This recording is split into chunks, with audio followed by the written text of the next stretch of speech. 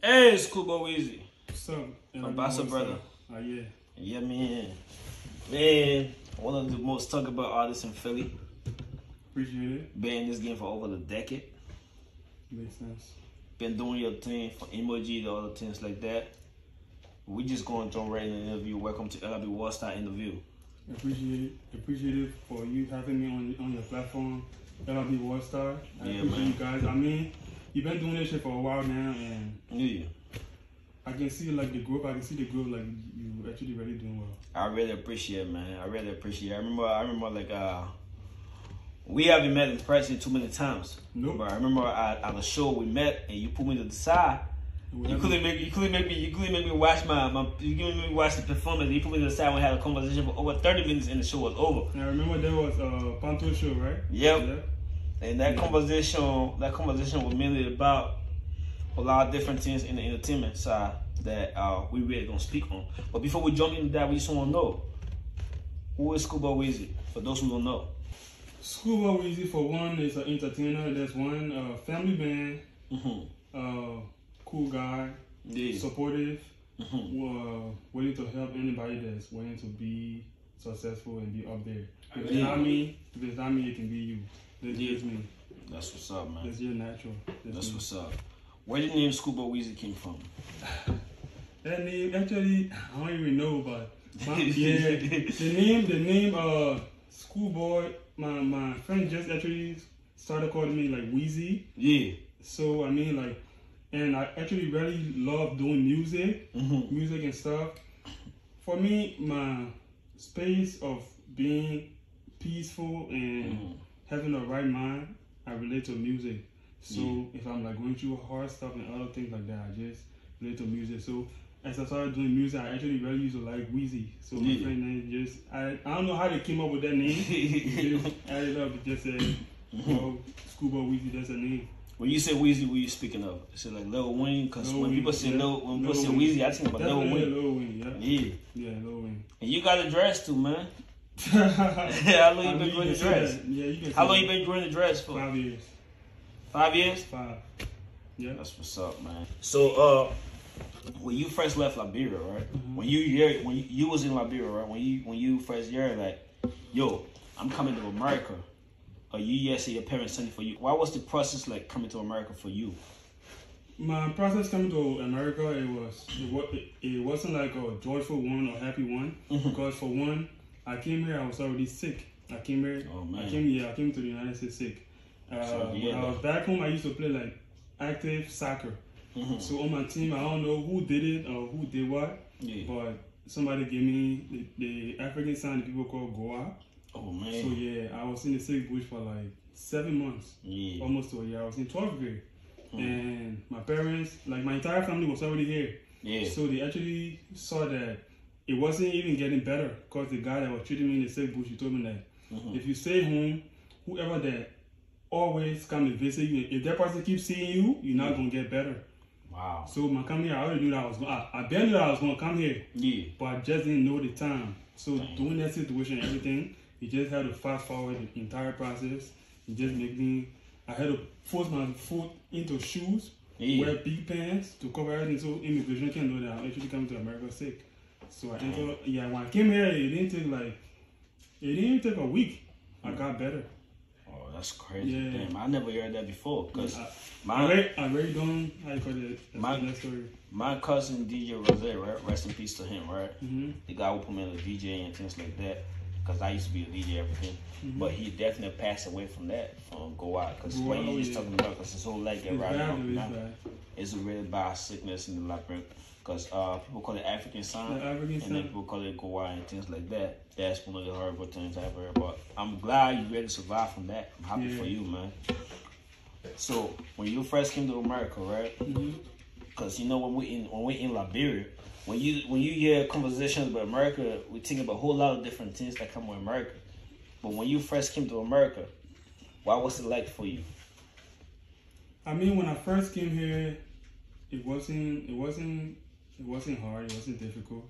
Because when I came here, it didn't take me a month. I I got selected for a scholarship for Wilmington College. I started playing.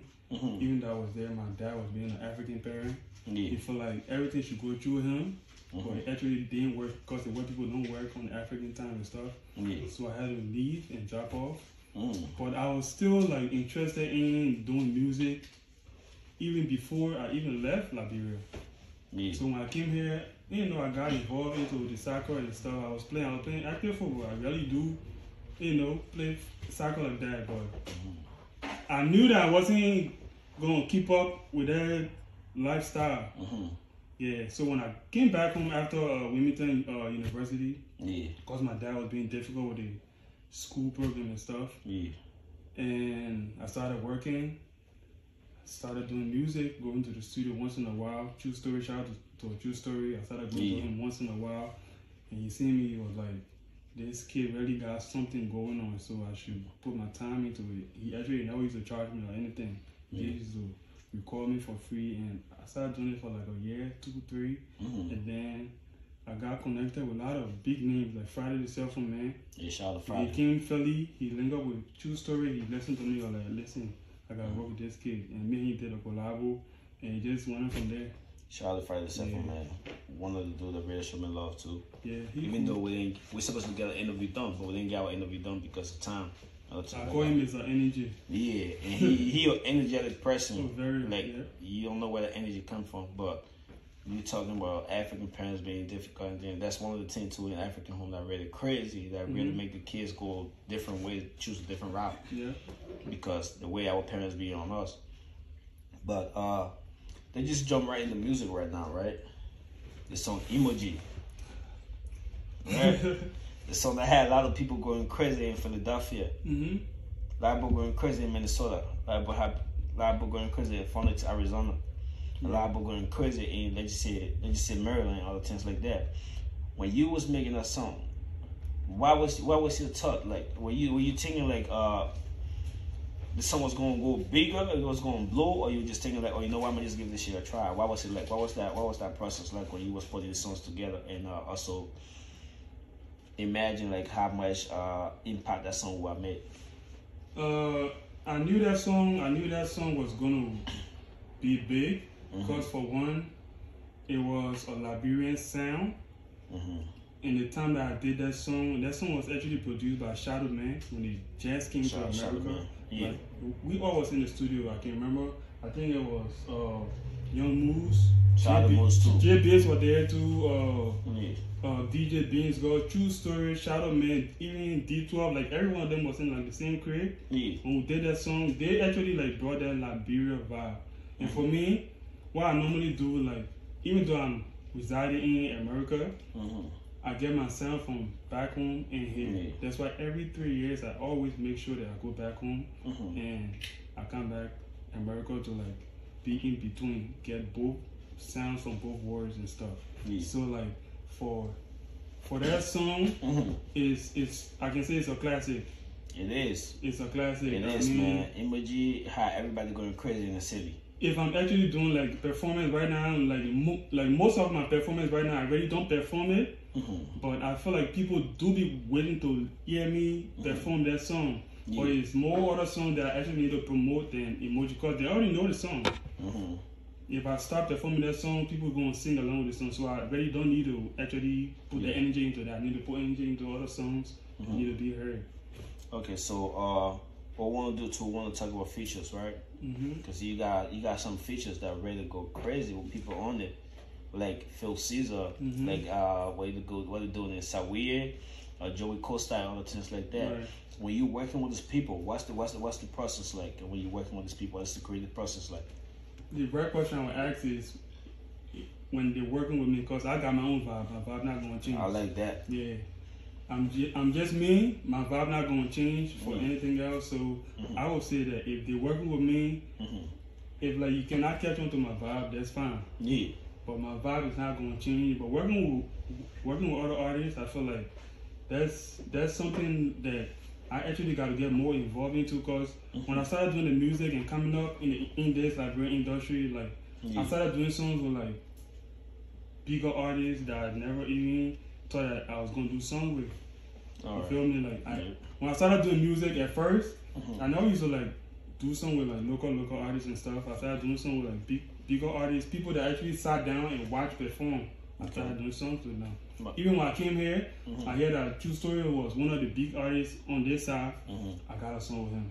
So I was like, my sound was just different. I'm always me. I'm always gonna be me. So what's your relationship with True Story at this moment? It's still the same group. I mean, everything's still fine. Yeah. Everything's fine. Yeah, I really just don't go back to the studio to record because I feel like doing the music. We're gonna do the music and go forward. We're actually doing it for the next future and stuff like that. So I feel like sounds every year is change. So that change, I'm looking forward to that change. So I look forward to working with different producers, different artists and stuff. For certain people just want to, like work with themselves and just be themselves and stuff like that. But for me, I work with different producers. Okay, that's dope.